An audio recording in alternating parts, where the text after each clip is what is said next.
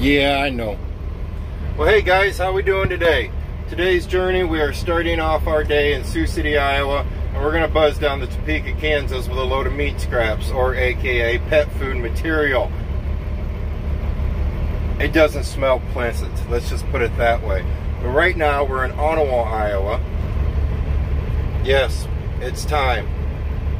We have traditions. Traditions here. The big dog gets his cheeseburger right before we even start our week, and then at the end of the week he gets it. But today, I'd like to talk about something just a little bit different.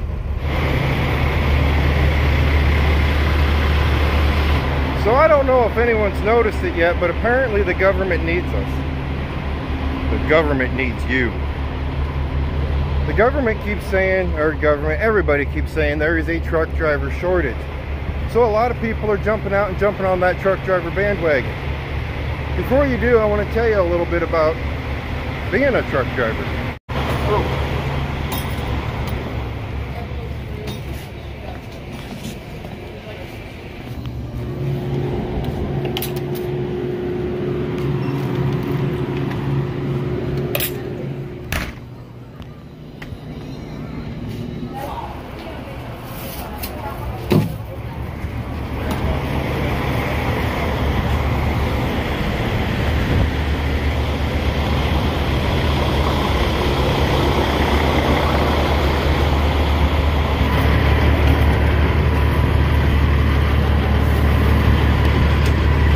I'm just going to talk a little bit about the pluses and the minuses. I'm going to start off with the minuses about trucking though. Guys, it's going to change your life. You can't jump out here and think that you're going to just become a truck driver just because, well, you're going to make money. Because it's not a career. It's not even a job. It's a lifestyle.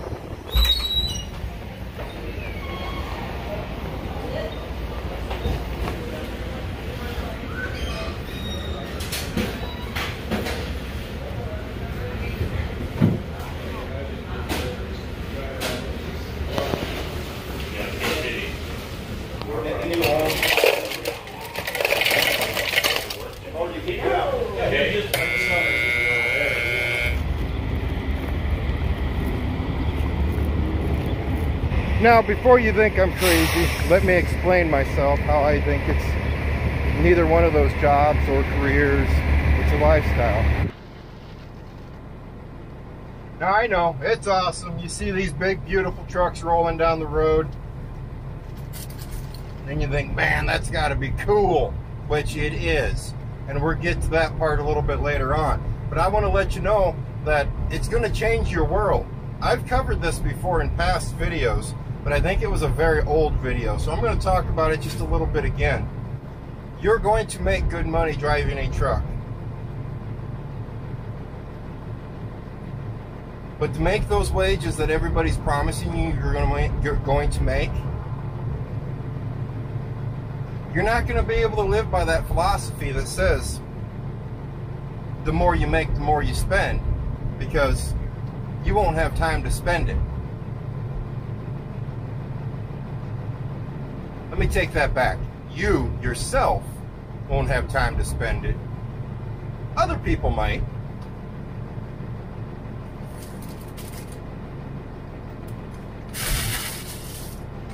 It's going to change your world in the wise of, it's going to change the way you are around people. It's going to change the way you are around your family. It's going to change the way you are as a person. You're not going to go home and be a completely normal human being anymore. You're going to get in a truck. You're going to be by yourself for days at end. And some of you are out here by yourself for weeks, if not months at end. You're crazy. I'm just going to say it. I could not do it. But it's going to change you. So be prepared for that. That's just one example of truck driving. It's going to change your world. It's going to change everything about what you think of people. It's going to change your perspectives on how things are done. It's going to change, well, it's going to change money. Because as of right now, truck drivers, we don't make jack. I know. I just got done telling you guys, oh, that's going to hurt. Oh, that's going to hurt. Woo, did you see that? I thought that was gonna hurt. That almost looked like that was gonna hurt. Wow, that was close.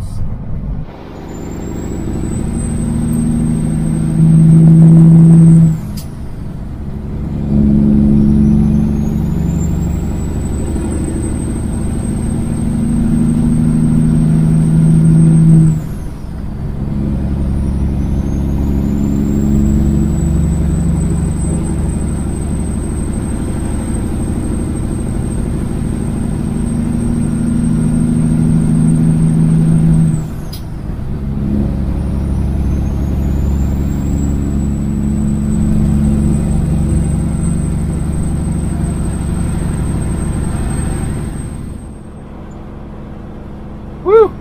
Okay, after I've composed myself after that oh so traumatic incident back there by the on-ramp, just so traumatizing. I remembered what I was talking about. The money part.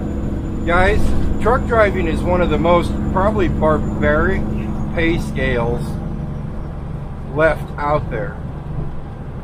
It's insane that an industry that was making the same pay scale 25 years ago is still there. Companies, most companies pay their drivers per mile. That's per mile that the truck moves. Now a lot of them, some of them, decided, well, we're going to pay our driver, let's say 20% of what the profit makes, of what the load makes. That's a disaster waiting to happen. Because then you're hoping and pleading that your travel agent or dispatcher or whatever that is finding extremely good loads. To put it this way, let's say you're not a truck driver. You're working a job that's paying 8 hours a day, or 12 or 14 hours, whatever your work day is. But every single ounce of time you're at work in that building, you're getting paid. Other than like maybe your half-hour lunch break, I don't think they pay you for that nowadays, but you're getting paid. Now, to be in this thing, to be in a truck, a company truck, you're only getting paid per mile. So you will come up to a traffic jam. The minute your truck stops, you stop making money. When you have to stop and take a 10-hour mandatory government break, those 10 hours, you're not getting paid a dime. Not a dime. I've heard of some companies that will pay their drivers for overnight stays, stuff like that. I'm thinking it's kind of rare, but that stems back to the rates. As an owner-operator, the rates they haven't changed in years. Now, right now they're in a boom. I mean, the rates have jumped up pretty decently, but they'll go back down. I mean, you go to the grocery store and you see all your stuff there's gone up. Buy a car, gone up. All this stuff has gone up in prices, and you're thinking, well, at least they got to be making money shipping it. No, not really. It might come up 2-3 cents. You're not going to see a big jump in the wise of how much you're making per load, per the amount of freight that you're hauling in your trailer. Like I said, though, that we're in a boom. I mean, people are going out and buying refrigerated trailers like crazy because the refrigerated rates are very well right now. Will they stay there? No. Within 6 months, they'll be right back down to normal. That's kind of the name of the game. Is it goes up for a little bit, but then it'll come back down. And that has stayed the same for years and years and years, which makes it to where if you're a truck owner, you really basically you can't afford to pay your driver an hourly wage. Because could you imagine if truck drivers got paid an hourly wage? Let's say a truck driver gets paid let's just say 18 bucks an hour. Well, since this is your job, that means you should get paid for every hour you're in it, right? I mean, if I have to sit at a receiver or a shipper for 6-7 hours, you know, or even 2 hours, I should be getting paid for that, right? No, you'd bankrupt your trucking company you're working for. That's all there is to it. I mean, 18 bucks an hour, you know, at well, 24 hours. I mean, we'd have our 40-hour work week done in less than 2 days. So be prepared for that. I mean, granted, the pay has come up. I heard there's drivers out here making 50 cents a mile, which is pretty good. The one thing there I want you to get out of your head is do not, I repeat, do not let somebody tell you a truck driver's time is worth nothing. I used to say it. Heck, I'm a truck driver, my time isn't worth anything. Guys, it is worth something. And if it's not worth something where you're at, or if it's not worth something what you're doing, if you're an owner-operator, move on. Because your time is worth something. It's not worth, granted, it's not going to be worth as much as a person working at McDonald's, but it's going to be worth something. I hope. Maybe. Who knows? But it's just the rule of or what I was trying to get across is truck driving, the pay scale is peanuts in the wise of how much time you actually put into your lifestyle, into your job. In truck driving, it's about like working in a factory. You can make a lot of money without an ounce of classroom education. Without an ounce. Now, you're going to have highway education. You're going to learn the tits and bits out here on the highway. That's pretty cool. I'd much rather learn this way than any other way anyway. But you can jump into this industry and make a lot of money doing that. But you're going to be gone a lot. I mean, the drivers I always talk to you guys about, the company drivers that are making 6 digits a year, or even, you know, $70,000, $80,000 a year, they're gone a lot, guys. And the one thing I preach to new drivers all the time is, see those kids you got sitting right there in that picture, like, you know, these two little munchkins I have up there? There's no take-backs. Just remember that. There's absolutely no take-backs.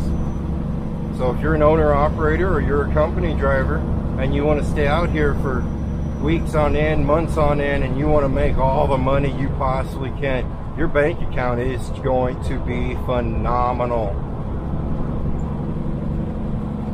But those kids you got at home, they're going to remember that.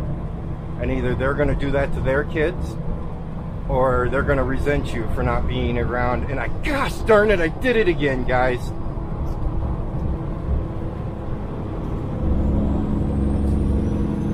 Oh, took the wrong turn. This is the second time I've done this. This is getting ridiculous. This is all new road work down here in Council Bluffs. Everything opened up, everything's moving beautifully. It's an awesome setup they did. But I've missed my turn twice now. So we're gonna buzz up here a couple miles, get turned around, come back, and get on our merry little way. When we come back though, I'm going to talk to you about the positive parts of truck driving, because I've gotten enough of the negative out of the way. I want to tell you about what I love about driving this thing, what I love about being out here on the road.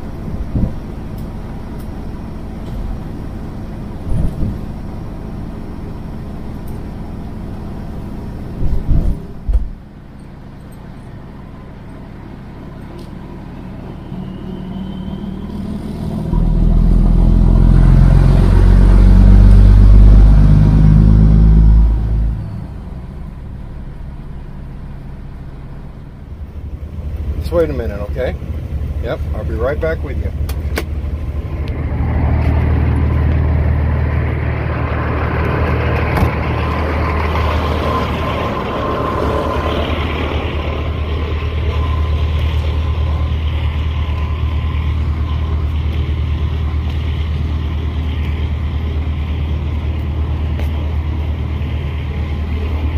How are we doing today?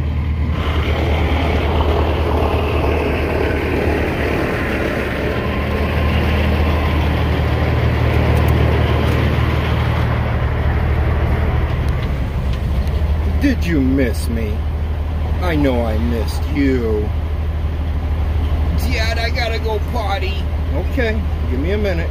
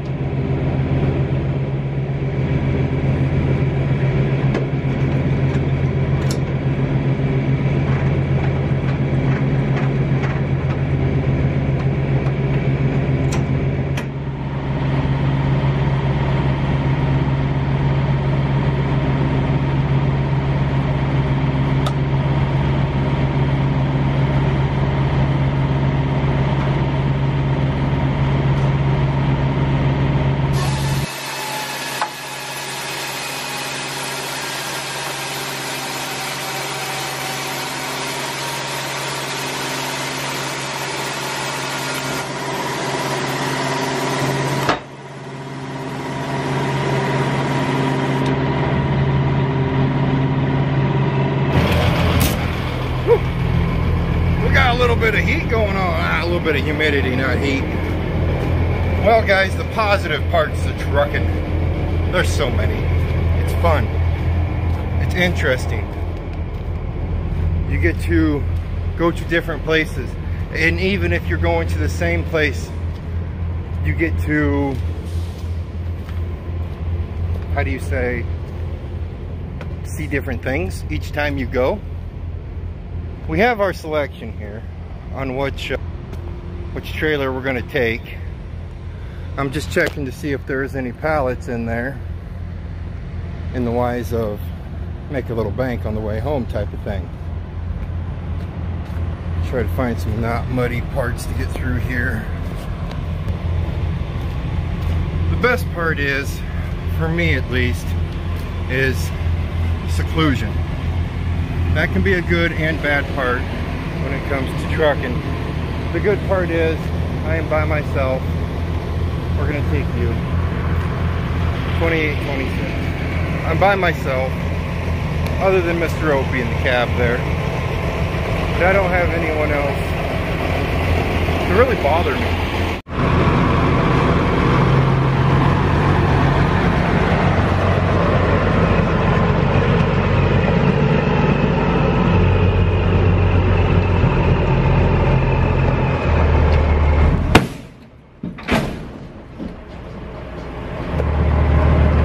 You guys okay? That was a hard hit. You see anything broken?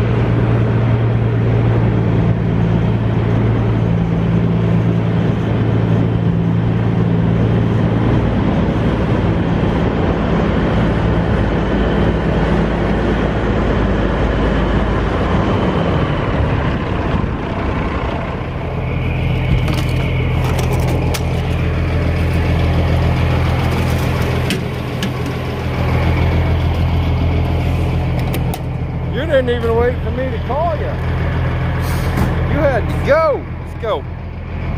What I'm talking about isolation is, I've told you guys before that I put my phone on Do Not Disturb, with only my family being able to cut into that Do Not Disturb.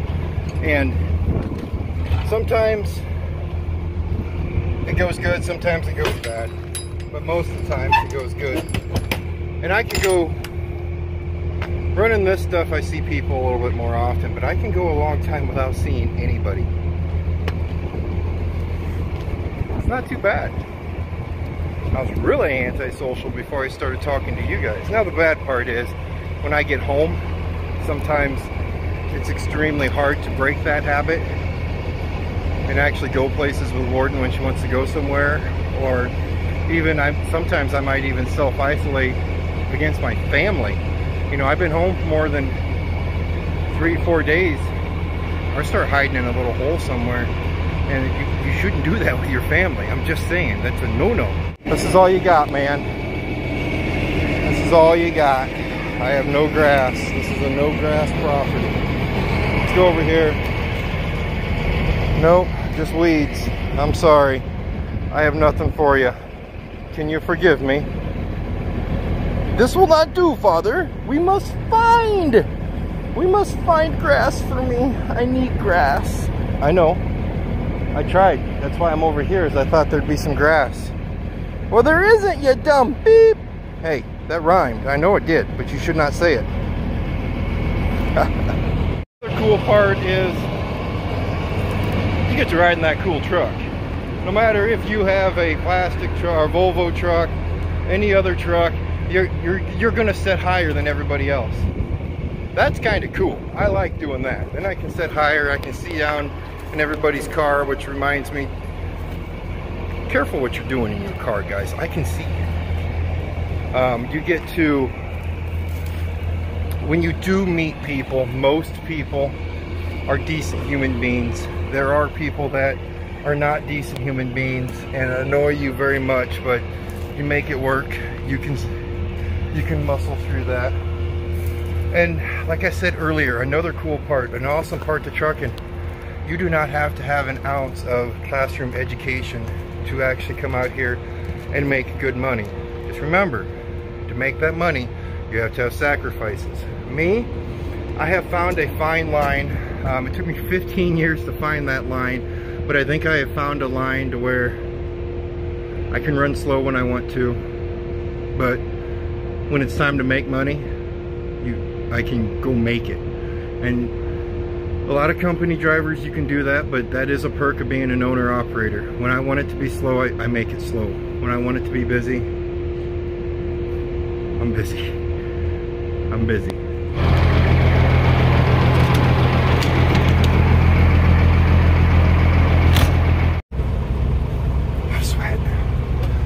sweat, definitely a little sticky, way better than a Blizzard. Okay, then the next reference, the good part. There might not be a few of you that watches Family Guy. It's an adult cartoon, basically. The alien on there, he gets to be the decider. Well, it's kind of cool getting to be the decider. Or, not really the decider. You get so much responsibility driving one of these trucks. Now, I'm not talking about the paperwork, the maintenance, all the annoying parts, but the part you're responsible if someone lives or dies.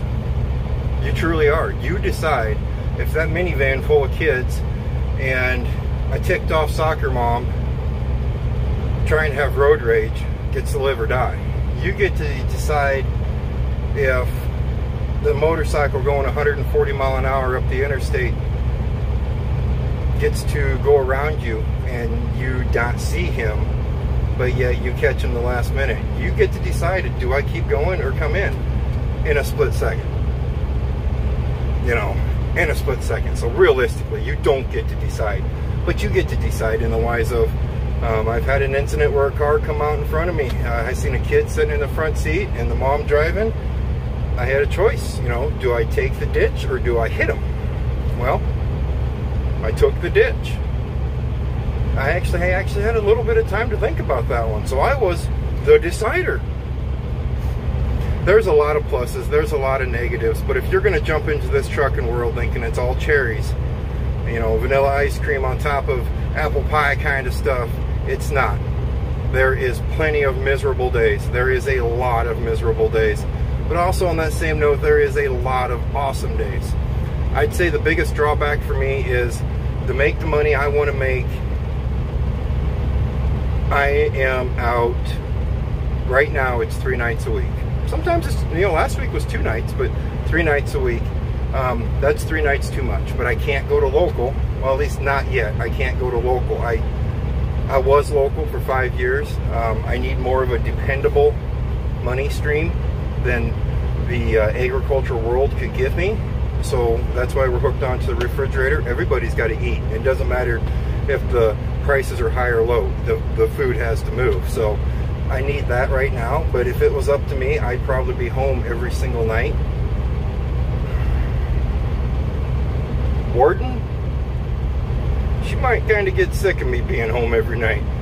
That's another thing. If you're going to jump into trucking, you better talk to the wife or the husband. Well, if you haven't guessed it yet, we've made it down here to Topeka. We have dropped off our loaded trailer. We hooked onto an empty trailer and we are taking this back up to Sioux City, Iowa. Nice quick run. We're grabbing another one, and the way it sounds, we're going to grab another one and head back down here for tomorrow. When we get back up to the city, we're going to be calling it a day. So let's go ahead, get on the road. Don't let me forget to stop by the casino and grab a little bit of fuel.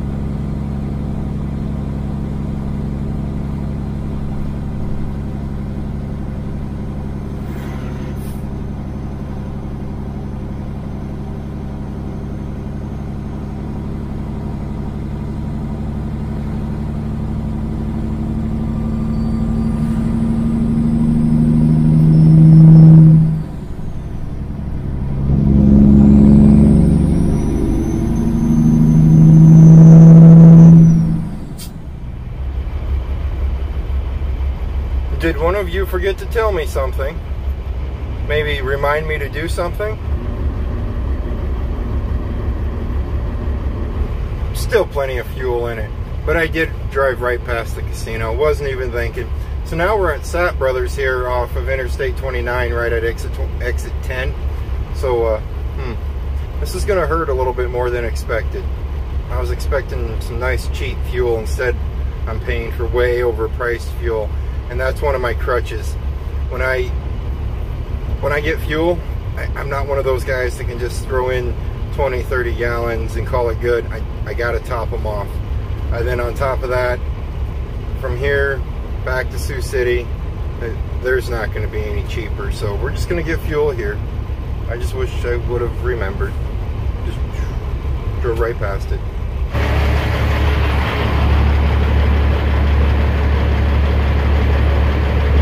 Well,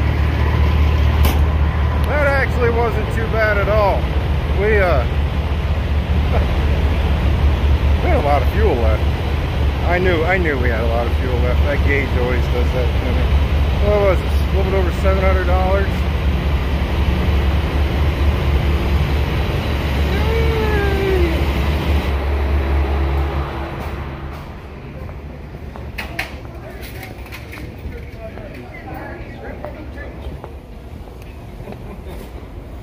How are you? Good, how are you? Oh, wait. No, sorry.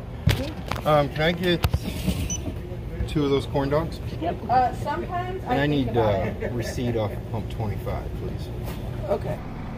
That's another thing you guys got to get used to if you're going to become a truck driver. Is loud. Very, very loud. Everything is loud. Yeah, I know I contribute to the problem with first class here. She's a loud truck. Holy smokes. You just, oh. If you've been watching my channel long enough, you know I avoid truck stops usually, you know, other than fuel. I stop and get fuel, but then I find different places to park. And that's one thing you can do. You can find a lot of different places to park. There are tons of places to park out here that are not truck stops. You know, I'm an on-ramp guy. I avoid the off-ramps.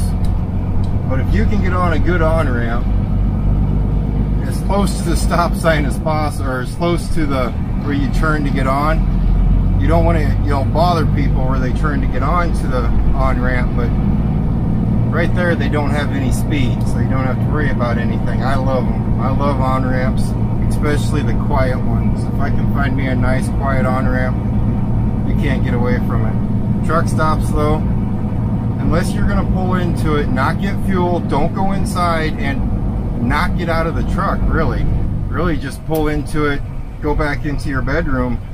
You know, it's going to be a loud stop. You know, if you, but a lot of people like that. A lot of people love the hustle and bustle of the trucking industry. You know, the people everywhere and the whys of, you know, when you pull into truck stops, you know, a lot of people like that. Me, I'm mixed. You know, I don't like that, of course. I'd much rather have quiet.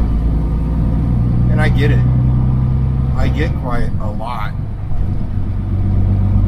Heck, even when I go to Chicago, I seem to find a place to be quiet for a little bit.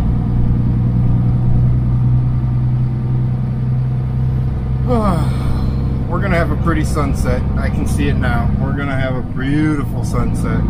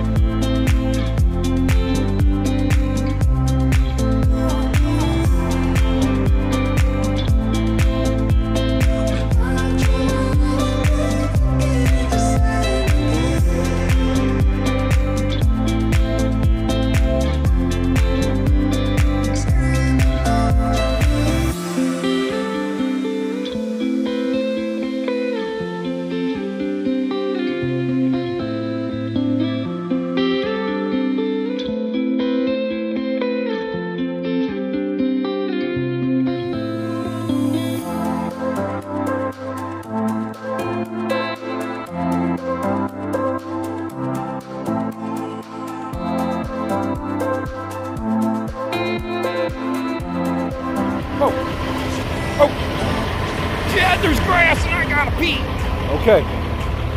Go ahead. Come on.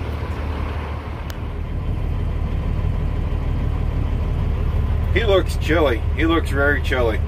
Alright guys, well, everything I said today, I didn't want to scare anybody away from trucking. I didn't want to make anybody think that trucking is a bad thing. I've told you guys multiple times, trucking is awesome and I love driving a truck.